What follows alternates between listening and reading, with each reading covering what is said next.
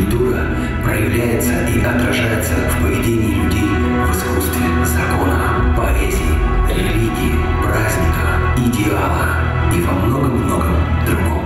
Да, именно культура воспитывает и формирует личность. В Мытищах принято ценить традиции. Именно поэтому в округе создаются условия для культурного развития. И даже в такой особенный день работники культуры не отдыхают. Они на сцене, чтобы радовать, просвещать и дарить положительные эмоции. Такая уж у них миссия. Мы делаем этот концерт для наших коллег.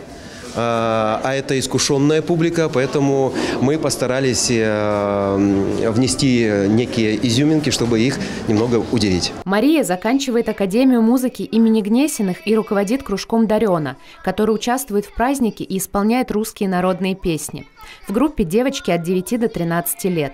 Ответственность большая, ведь народные традиции важно не только изучить, но и заинтересовать ими детей. Стараюсь максимально что-то дать вообще для подрастающего поколения, потому что то, как мы их воспитаем, это же эти люди будут нас обслуживать потом, грубо говоря, в старости. Конечно же, я чувствую очень остро свою значимость, и я очень ценю своих детей, которые ко мне приходят и которые с удовольствием поют русские народные песни.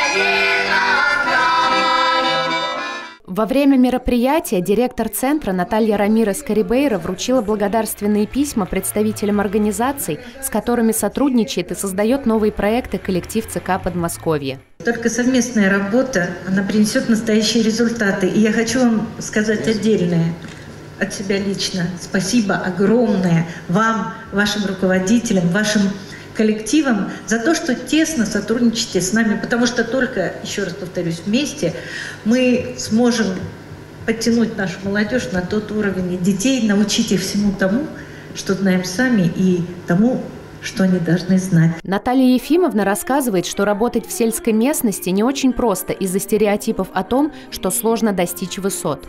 За 12 лет под ее руководством Центр культуры кардинально изменился. Сейчас главная цель – дать местным детям уверенность в том, что у них столько же возможностей, сколько у их ровесников из крупных городов. Поэтому все мероприятия должны проходить на высочайшем уровне.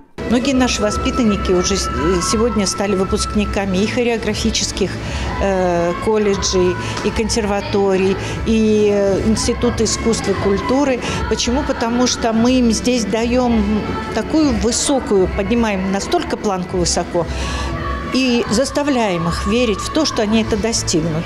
Потому что очень много талантливых людей. Хранители и создатели культуры отмечают свой профессиональный праздник 25 марта. Это сотрудники музеев и библиотек, деятели театров и концертных организаций, специалисты домов культуры и клубов, коллективы художественной самодеятельности. Городской округ Мытищи – один из лидеров культурной жизни Подмосковья. Праздничные мероприятия проходят сегодня на многих площадках.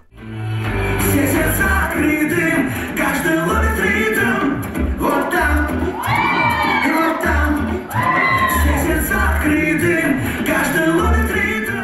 Александра Дорохина, Денис Корнев, Первый Мытищинский.